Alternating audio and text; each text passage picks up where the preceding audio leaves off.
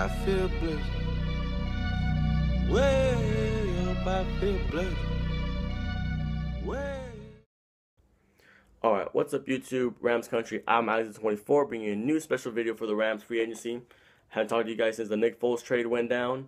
So, it's been a while, maybe 3 or 4 couple of days. Hey, but in those couple of days, we've had some pretty good signings, specifically on the defensive side. And I want to get right into that. Our first guy out of UCLA, of course, Akeem Ayers, a.k.a. Prince Akeem. 2-year deal, $6 million, $3 million guaranteed. And the first thing I like, besides just coming out of UCLA for this man, is just young. He's young. He has a lot of potential. He got drafted by the Tennessee Titans, traded away to the New England Patriots. New England had a couple of injuries on the linebacker position, and went on to win a Super Bowl with them. So you can pretty much say he has championship experience. Another thing, he's versatile. He's a good pass rusher.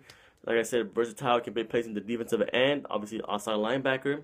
And he's a playmaker. We saw that a lot at UCLA. Makes key plays at the right time. He's in the sorry, I just got back from work.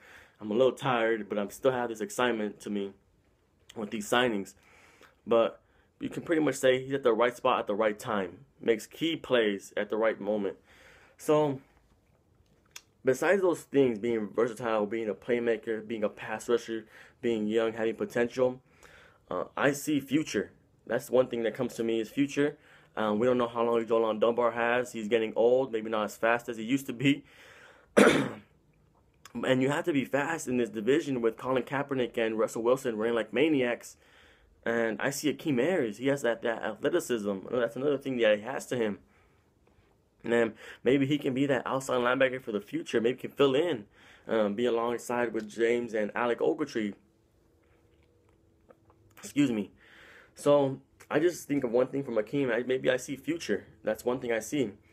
So I really like this signing. I really like this signing a lot. Nick Fairley. That's the next signing. 1-year deal, $5 million guaranteed. $5 million can go up to 7.5, $8 million. Inextensive. I don't know a lot about that, so if you guys know about that, comment below. Let me know what that is. I'm pretty sure it's reaching your potential. Maybe stat line, if he reaches some stats and produces as much as he can, maybe he gets that $8 million, $7.5 million. But if you, like I said, if you guys know what that is, let me know below. I didn't really look into that, but the deal just meant reaching your potential. So as you can see, I don't have this excitement when I see Nick Fairley because I don't know if we really had to address this this position, the defensive tackle. But it puts depth in our rotation. But I see more concerns than wins. His one thing that he had in Detroit was his weight concerns. He had that a lot in Detroit. His injuries. He went out last year with a knee injury. After 8 games, he had 14 tackles and a sack. But he had a knee injury. Had rehab. Again. And off the field issues. He got some of that from Ndamukong Suh.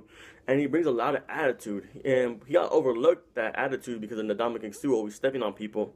But he has an attitude to him. We know he's an interior force. We've seen this dude's huge. Interior force. He can pass rush. He can obviously stop the run. Excuse me. Jesus.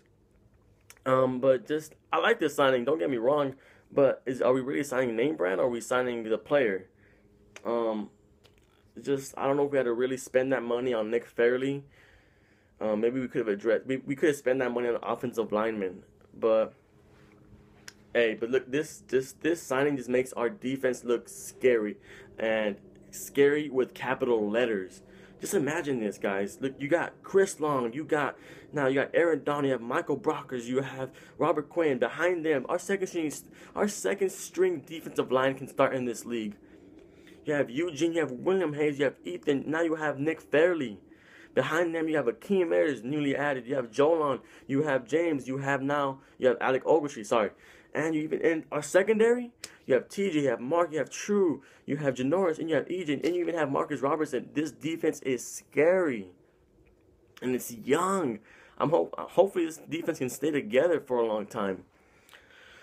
But it's not even being ridiculous no more. That's the word I used to use with this defense. Not even being crazy no more. It's just scary. Even the NFL tweeted out, "Welcome Sack City" with Nick Fairley in the middle, and then obviously our defensive line. And it's scary. But wow, our defense is just, I'm going to say scary again. So those are two defensive added players. Akeem Ayers, Nick Fairley. I like those signings. The Nick Fairley one just a little bit. I don't know if we had to address that very much, but I like it. Next off is move from defense to offense. Kenny Britt, 2-year, $14 million deal, 4.3 guaranteed, and the big thing is $7 million a year. Take $7 million off the cap space. Now, the one thing I went right after this, I went on Twitter and I said, I don't know, maybe we may have overpaid Kenny Britt, but I'd rather have seen him get paid, get him signed, than let's sign someone off the free agency or draft somebody and they have no chemistry, they don't have the connections that Kenny Britt had with these players. And one thing that money addresses to, and I really want to say, is his mentor. He's being a mentor. He mentored he mentored Brian Quick. Maybe I'd like to say that so half of that money can go to being just a mentor. Took Brian Quick under his wing, and look at he produced. Sad to say he went out, but hopefully he can come back from that rehab. But besides that, I like the Akeem Ayers signing. I like the Nick Fairley signing. I like the Kenny Britt signing. I think we may have gone over our heads with the Nick Fairley. I think we should have addressed offensive line. That's my opinion. But look at this. Nick Foles should have no reason to produce. You have Kenny Britt. You have Brian Quick. Those are two huge receivers, over 6'3". You go up and get the ball. This is scary too. But you have Kenny Britt. You have Brian Quick. You even have Tavon Sloan. You have Stedman trying to emerge. You have the weapons, and I've heard that Nick Foles and Brian Quick are already having connections, and this is a good thing. So let's start. You gotta start clicking. So with that being said, offense and defense, I want to get into this cap space since we're in the free agency. So after the last Kendrick signing, we had 20.9. I'm breaking this down. After the Akeem Ayers signing, we had 19.9. After the Nick Fairley, we had 14.8. After the Kenny Britt, we have 7.8. We have 7 to 8 million in the cap space right now, which concerns me a lot since we have to address offensive line. We don't even have any visits these next couple of days. We know Justin Bladlock left Detroit without a contract, so he's plans to visit St. Louis. Stephen Wisniewski, I believe, is still in Seattle. I really don't think he leaves Seattle. You still have Dan Conley on the free agent market, guard / center, another versatile player out of New England. You even have Chris Myers at center. You have Will Montgomery at center. It starts making me believe that we will have to address this in the draft, and that's a video for another time. It's just that's the only thing that concerns me. Just having this little bit of money, you have 30 million. Now you have these 3 players, and now you go down to 7. Well, that's how the league works, pretty much. You got to pay to be good. So those are the 3 signings these last couple of days. I wanted to let you guys know about our cap space. If you have any, comment below. Let me know what you guys think about Akeem Ayers and Nick Fairley, Kenny Britt. If you don't agree with me, let me know. I don't care if you don't agree with me. I like knowing your guys' opinions. I've had conversations on Twitter where people don't agree with me, and I'd like to know what they think. I don't get mad. I don't get mad with you guys about your opinions, and I wouldn't want you to get mad about my opinions. But let me know in the comments below. What do you guys think about these signings? What do you guys think we should do in the draft? What do we now address them in the draft, or what do we do with this 7 to 8 million now?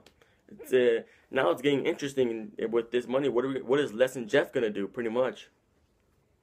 So again, let me know what you guys think in the comments below. Like, comment, subscribe. Hey, follow me on Twitter and just give me a conversation. I'm always gonna talk back to you. Either it's YouTube, either it's Instagram. If you want to follow me on Instagram, or if it's Twitter at Alexander24.